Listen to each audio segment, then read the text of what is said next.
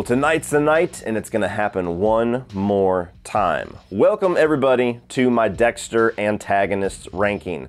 Now, if you have not seen my previous content, or if you're just now finding me for the first time, over the past year, I have reviewed every single season of Dexter in full. I reviewed every single episode of Dexter New Blood as it aired, did about a 30-minute talk about the finale and my extreme disappointment with that, and then I did a hour and 20-minute or so exploration of the entire season, as well as a ranking of all 9 Dexter seasons just a few days ago. And now, for my final coverage of Dexter until maybe one day there's more Dexter to talk about, is going to be my ranking of all of his antagonists. Now that includes all of the main villains of every single season, as well as a few of the side villains, providing that they are an actual threat for more than one episode, because there's a ton of individual characters that Dexter takes out within an episode, and this ranking would be 5 hours long if I went over all of them. So people that have a multi-episode or a multi-season arc, and this does include good guys that just happen to go against Dexter, such as Dokes, such as LaGuerta, such as Angela from New Blood. So anybody from Dexter's perspective that is an antagonist will be in this ranking, of which I have 18 characters to talk about. So if you're a Dexter fan, hit the subscribe button, check out all that previous content. Please let me know your ranking down below. Now, starting off at number 18, for me, the weakest by far of all of Dexter's antagonists has got to be Louis Green. Now, this is a character that was very intriguing when they first introduced him in season 6. Right towards the end, there's this whole subplot going on with Masuka where he's trying to get an intern and he starts training different people, and there's this plastic hand that was from the ice truck killer case that starts to get tossed around in the mix. And Louis Green comes in the back half of the season, becomes this model intern, and then there's a couple of reveals in the last episode or so showing that he's actually the one that bought the hand, and he's sending it to Dexter. What does it mean? What is this? What does he know about Dexter? Is he another brother? What's going on? So much intrigue was built at the end of season 6 leading into season 7 about who this character is, what his issue with Dexter is, and where is this going.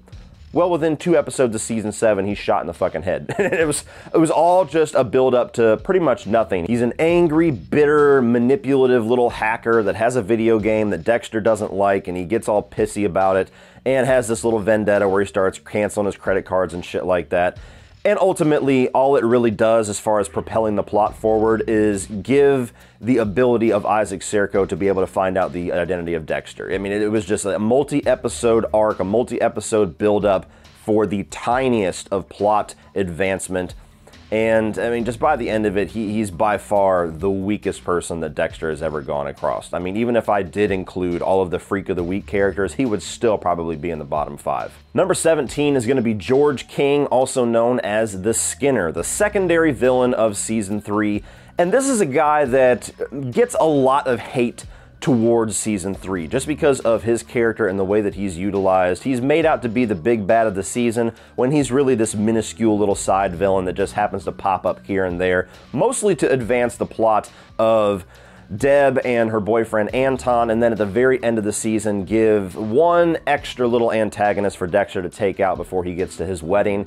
I like the way that he's utilized because, to me, Miguel Prado's easily the biggest villain of Season 3. He's the focus, so I don't mind having a smaller little side plot. It doesn't really detract from the season for me. But if you're looking at him as an individual villain, there's not a whole lot there. There's not a whole lot there as far as character development, as far as motive development. He's just this guy that skins people. And the only person of merit that he skins is Anton, who by the end of Season 4, by the middle of Season 4, honestly, becomes a character that we quickly forget about and never talk about again. Number 16 is the brain surgeon, Oliver Saxon, or the weakest, by far, of the main villains of the entire run of Dexter. This guy, one of the many problems of Season 8. I think that there was an interesting enough idea on paper for where they were going with this and his ties to Evelyn Vogel and all of that, but I'm not even really a big fan of Ellen Vogel as a character. So he comes in, there's these killer that's scooping out a little piece of people's brain, and he keeps sending it to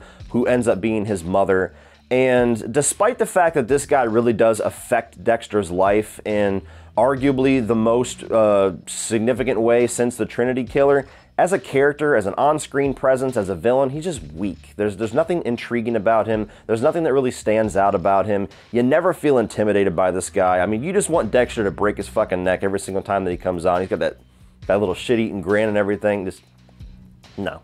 I don't like anything about this character. I don't like the way that he's utilized, and the fact that they wrote in the whole thing about him being the one to actually take Deb out and take her out in the dumbest, most unsatisfying way possible. No. Could have been a good villain. The execution, horrible. Number 15 for me is Angela Bishop from Dexter New Blood. Now, this is a character that is certainly on the good guy side of things. She's not doing anything wrong. I mean, she finds out all these things about Dexter. She does what a cop should do, so she's completely in the right for everything that she does, but she's just not a very likable character for me. She starts off likable when she has this relationship with Jim Lindsay, all the way up to the point where she finds out his identity of Dexter Morgan and calls him on it and calls him on his bullshit and doesn't listen to any of his lies, any of his trickery. I love all of that. But after that point, which is about halfway through the season, she just becomes a cop. She's just the chief of police in this town, and that's the only shade of her character you see again. There's no emotional complications about her feelings with Dexter or Jim. There's no turmoil whatsoever. As soon as she finds out that he's Dexter, he's dead to her. She doesn't care about him whatsoever, and she's just on this mission to take down Dexter, and all of this stuff just gets dropped into her lap. It's so conveniently thrown together, and the fact that when you get to the finale, it turns out she is the one who actually takes down Dexter, for better or worse, with a little help from Harrison.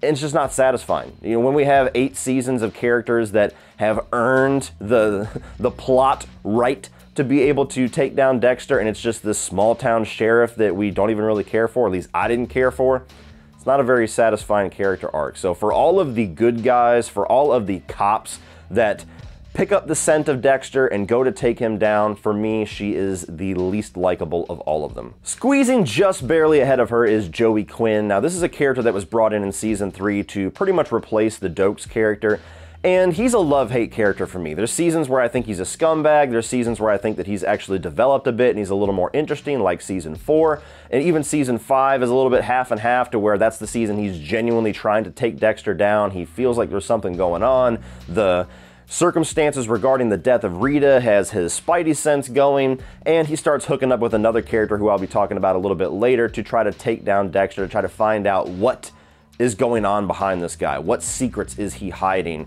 and he comes pretty damn close to taking him down, just to completely abandon all of that. Dexter helps him out by the end of that season, and then that's the end of their rivalry, that's the end of their turmoil, all the way to the point where in Season 7, and Maria LaGuerta brings all this evidence forward and literally arrests Dexter and brings him through Miami Metro as a suspect for the Bay Harbor Butcher case, and Joey Quinn never stands up and's like, "Oh, yeah, all you motherfuckers thought I was crazy a couple years ago. Oh shit, guess what? Give me all the details you got on this case, please, because I got some shit I need to add." No. He just gets relegated back to the dumbass, kind of dirty cop at Miami Metro. Number 13 is Frank Lundy, a character that leads the FBI investigation into the Bay Harbor Butcher in Season 2, and then returns for the first half or so of Season 4 to introduce all of us to the Trinity Killer. Now, there's aspects to this character that I like. I think that he's very smart. That whole serial killer hunter aspect to him is really cool. I like the fact that he doesn't take any shit from anybody, including LaGuerta when she tries to kind of stick her hands in the cookie jar, and he's like, "Bitch, this is my investigation. Get the fuck out of here." I love all of that about him. But I've always found him to be very weird, and I've always found his dialect and some of the shit that he says, and talking about Chopin and cream cheese and cucumber sandwiches, and his relationship with Deb is just off. I understand narratively where they're going with the daddy issues and the older man attraction and all that. Okay, fine, but he's such a weirdo that I've never really been on board with his character arc regarding Deb, including their rekindled romance in Season 4 just to end in tragedy. So I like the detective side of him, but his actual human personality really turns me off. Number 12 is going to be Paul Bennett, a guy who was a secondary antagonist through most of Season 1 and was in, I believe, 1 episode of Season 2 just on a phone call. And this was Rita's ex-husband, the violent drug addict drunk that used to beat her up and used to just terrorize her. And he comes back into the fray, and slowly starts manipulating the legal system to try to get his kids back and to try to fuck over Rita. And he's constantly looking at Dexter like, hey, are you the one screwing my wife? And just tries to intimidate him. And I love the scene whenever he like goes to punch Dexter and Dexter's just like, just turns his cheek like, go ahead, bitch. We'll see what happens.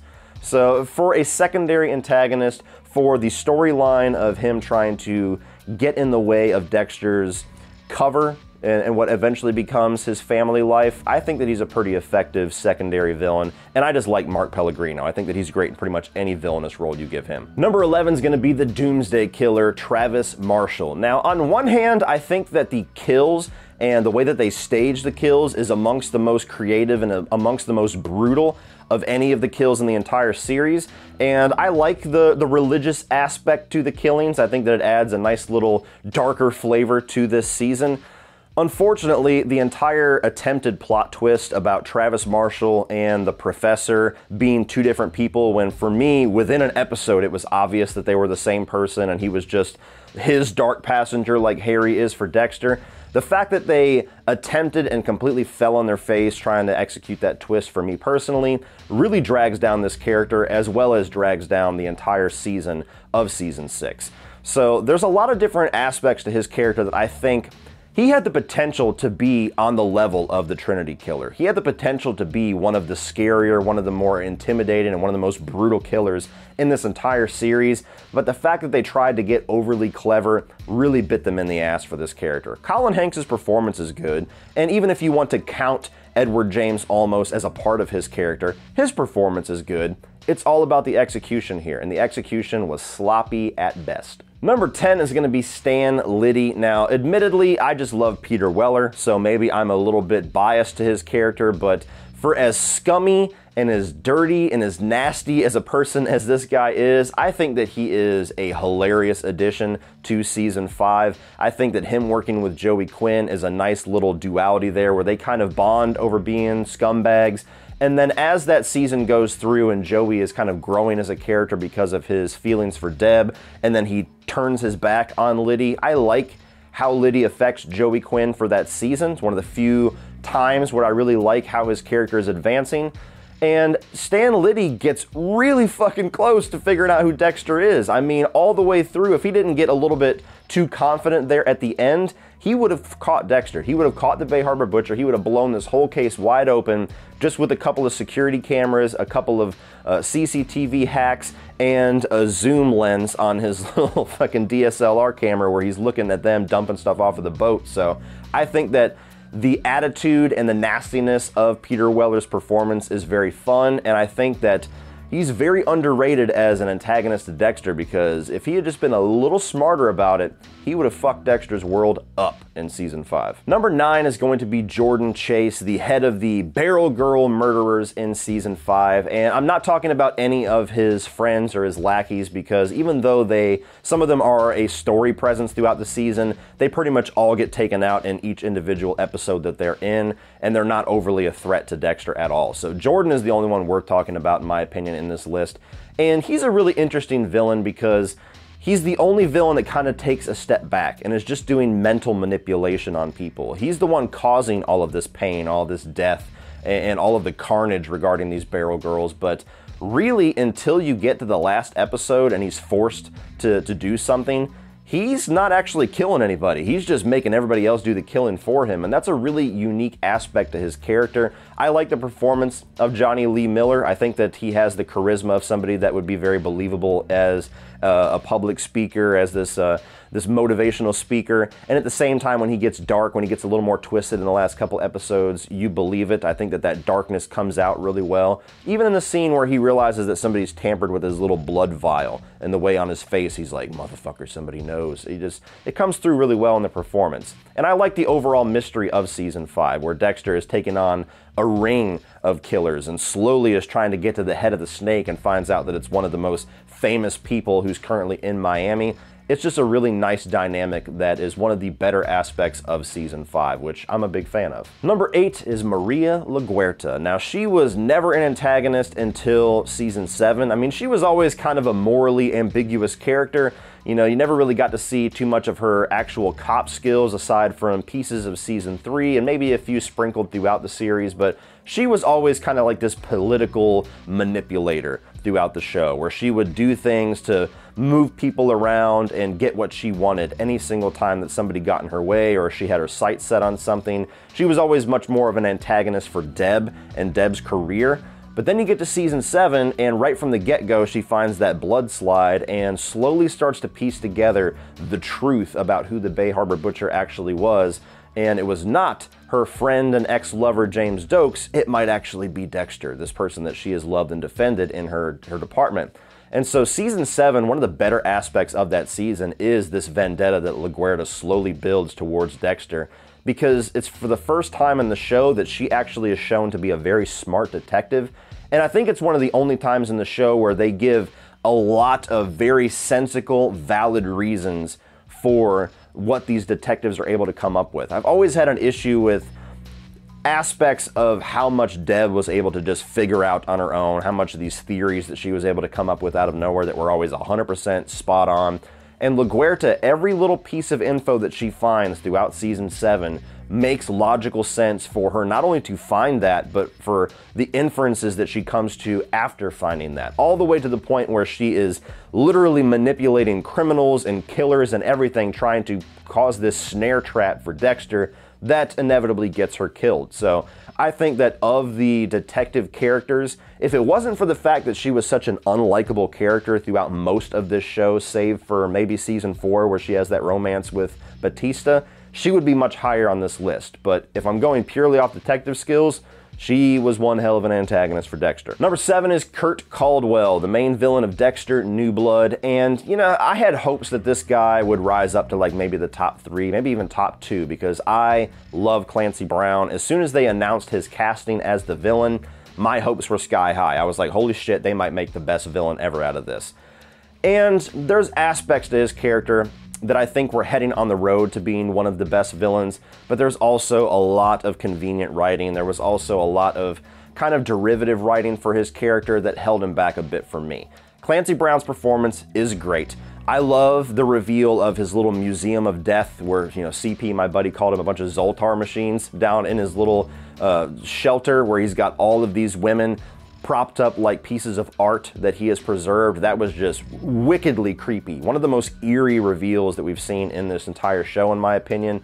And I like the look of him when he's in his kill mode, whenever he gets that little snowsuit on with the mask and the sniper rifle and his whole like kill process where he tries to shelter them. Eventually they want to get out. He lets them go and then just guns them down so that he can preserve them and not let them get, you know, corrupted by the badness of the world when they're out on the road. I liked all of that, but the ultimate reveal of why he does that, because he saw his dad beat up a couple of hookers while he was on the road, was very weak to me.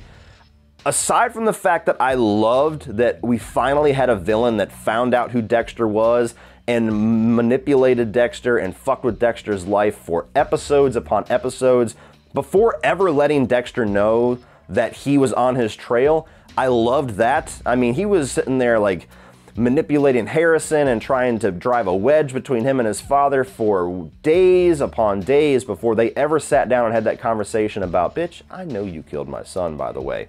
And Dexter's like, oh shit, how do you figure that out? I liked that. But again, the writing, very convenient on how we got to that point. The explanation for how he found out that his son was dead, compounded with the explanation of how he accused Jim Lindsay of being the killer. Big stretch for me, big logic stretch. And like I said in my season review, despite the fact that I like him as a villain, I think that he's also kind of a collection of ideas that's recycled. I mean, you have the whole thing about him trying to preserve his victim's innocence, which is one of the motivations of the Trinity Killer when he's encasing these kids in cement. You have this whole aspect to him to where he is draining the blood in the first couple episodes of the season that is visually just like the Ice Truck Killer, to the point where all of us were having theories about, is he somebody related to Brian Moser? Is this another Ice Truck Killer? What's going on? I mean, it was that eerily similar. And then you have, you know, him encasing all of these women in these little boxes and taking them off of the street and then, you know, thinking that nobody's going to come looking for them. It was very reminiscent of the Barrel Girls. So, I mean, there was just a lot of little details that were kind of cherry-picked from other villains throughout these 8 seasons that was kind of molded together to create Kurt Caldwell. So again, just like with the Travis Marshall, the Doomsday Killer, I think that there was so much potential with this character that the writing and the execution kind of fucked up a little bit. But he's still pretty high on this list, admittedly because I love Clancy Brown. Number 6 is Lila West. Now, I know a lot of people don't like her character because you're not supposed to like her character, and I think they get a little bit too drawn into that Black Widow side of her and are kind of disgusted by her. Miss Pardon My Tits. They kind of take the Deb approach where they're like, dude, she's a disgusting vampire. For whatever reason, I've always loved her character. I think that she is dangerously sexy. I think that the whole allure of her where she just draws people in and is literally just like a Black Widow spider and snaring this web around people to the point where she gets Dexter, she gets Batista, even all the other dudes in Miami Metro would have taken a shot at her. I mean, she is genuinely dangerous and terrifying. And to the point where just because she feels like Dexter is pulling away from her, that she starts murdering people. She helps him kill Dokes, she kills Dokes in hopes that it's going to absolve him of the case going on with the Bay Harbor Butcher. And I think that's another reason why people don't like her, because she gets rid of Dokes, which I understand. But the whole aspect of her just being this vindictive, psychotic woman, the first time that he's had to endure a genuine, crazy relationship like that, where he's always kind of used a relationship with a girl as like a cover like he does with Rita, and to finally kind of have that turned around on him to where he's actually being the victim in the situation, to the point where she tries to burn him alive along with Rita's kids. All of that shit, that's just wacky as hell, to the point where I think that by the end of season 2, when she becomes the main antagonist, I think that she is a damn good antagonist to close out that season. One of the many things about season 2 that is awesome. Number 5, surprise motherfucker, James Dokes. Now this is a character that I, along with probably everybody else that watched Dexter, really wishes we could have gotten more of, because he was just such an awesome person to go against Dexter. I mean, even whenever it wasn't a full-on vendetta and he would just come up and have these conversations with Dexter at work where he would just flat out call him out, like, you're a fucking weirdo, you know that? Like, what the hell's wrong with you? I loved all of those interactions with him, and the fact that even Dexter acknowledges, he's like, yeah, you know what, I mean, you always saw through me. I never really held it against you. You're a good cop. That acknowledgement on Dexter's side, that mutual respect that they have each other, while knowing that one of them has to die to make this situation go away, was really captivating. All the way through season 2, where he slowly starts to find out all these things, where he finds the blood slides and finds Dexter dumping bodies and all of that, and he's the one who first cracks the case of the Bay Harbor Butcher. James Dokes is just a badass, and I genuinely, as much as I love Lila, and as much as I love the explosive, no pun intended, nature of the conclusion of season 2, I think that there was a lot of potential for James Dokes if they had carried him on throughout the show as maybe somebody that kind of understands and agrees with Dexter, being that he had a vigilante killing, season 1, where he just shot that guy that he saw from the war. There was a potential for him to be somebody within Miami Metro that knows that Dexter is this dark defender, that he is this Bay Harbor Butcher taking out the trash, and I think that would have been a cool plot development. I don't know how long they could have stretched that out, but he is, if any character in this show ever feels like there was potential for more and was just taken way too soon, it's James Dokes. Number 4 is Miguel Prado. Now, I seem to be in the minority who genuinely loves season 3. I think the entire exploration of a friendship for Dexter, that whole journey that he goes on to where he's kind of taken aback by Miguel Prado's friendliness and his insistence to be friendly with Dexter, just to start to embrace friendship and let him into his dark world and teach him the code and all of this, just for it to go horribly wrong in the back third of that season, I think is one of the most compelling seasons of the show, and it's one of the most compelling relationships that Dexter has had with one of his antagonists. And I just really love Jimmy Smith's performance in this role. I think that he nails both sides of the character, this really charming, cool, exciting, friendly DA, as well as this fucking whacked out, psychotic egomaniac. And when he transitions from both of those within one scene, like the whole where he's trying to get permission to kill Ellen Wolf, and he's like, hey man, you know, you're a friend of mine, this chick's messing with my life. He's like, no, sorry, we can't do it. Well then fuck you! And he just loses his mind. I think that all of the dynamics of his personality and of the performance throughout the season is incredible. And that rooftop scene towards the end of the season where they just full on let each other know, like, okay, we're going to come to blows. Like, one of us is going to die soon. That entire sequence, one of my favorite sequences in the entire show. So I may be in the minority. I fucking love Miguel Prado. I think that is an awesome season, and he is an awesome character, and easily one of the best antagonists. Before I give you guys my top 3, please consider checking out my Patreon page. The link will be down below. That is my crowdfunding website for this YouTube channel. Patreon is the best and the most direct way to support me as a creator and to support this channel. If you enjoy this content, if you enjoy all of the content that you have watched thus far on my channel, please consider checking this out and looking at the different tiers available for financially contributing to this channel. There is a lot of exclusive perks. There's a lot of exclusive content that I try to give my patrons every single month. There is a monthly poll where they get to choose a video. I do exclusive Q&As and live streams for them once in a while. So please, if you enjoyed this channel, consider checking that out, and I appreciate your consideration for that. Now for the top 3 antagonists of Dexter. Number 3 is going to be Brian Moser, the Ice Truck Killer, the OG villain from season 1, Dexter's brother. Now, I admittedly have a lot of nostalgic love for this character because season 1 was just a season that grabbed me by the throat. As soon as I started watching this season, I became an absolute addict for this show. And I think that the way that they slowly unveil details about this killer, which is pretty much exclusive to season 1. Every other season, we pretty much know who the killer is right away. They introduce us, and it's all about how Dexter's gonna find out and how Dexter's gonna take this person down. Season 1, Dexter is kind of the prey for the first time. The Ice Truck Killer holds all the cards. He knows who Dexter is. He knows that he's a killer. He's broken into his apartment. He knows all of his family members. And all throughout the season, he just starts dropping these little things for Dexter to find, these little hints, almost like a breadcrumb trail, eventually leading to the truth that Brian Moser is the Ice Truck Killer, who he knows as Rudy, and he is his long-lost brother that he has forgotten about through trauma. And I think that the way that they reveal all of those things is paced out really well. It's executed really well. When you have something like season 6 as your opposite thing to contrast with, a very bad execution of a plot twist, I think season 1 does a masterful job at hiding the truth of who this killer is. And by the end of it, his motivation is really interesting. I mean, he just wants somebody to be his brother again. He just wants somebody to kill with. He wants somebody to be like him, that he can feel like he's not alone in the world with, which very much is something that Dexter wants. But eventually, he realizes that he loves his foster sister, Deb, more than anything he's ever going to get from Brian. And even just the tragedy of when he slits his throat and kills him like the Ice Truck Killer victims were always done. It's the only time that he takes out a main villain of a season that feels sad and feels tragic. And so all those different things that make Brian Moser and season 1 very unique, I hold in high regard, and that's why he's one of my favorite antagonists. Number 2 is Isaac Sirko. This is a bad motherfucker. Now, I know some people don't really hold season 7 in very high regard, which is strange to me. I think it's one of the best seasons of the show. I think him as a character is not only one of the most compelling, but one of the most charming and one of the most intimidating villains that Dexter has ever gone against.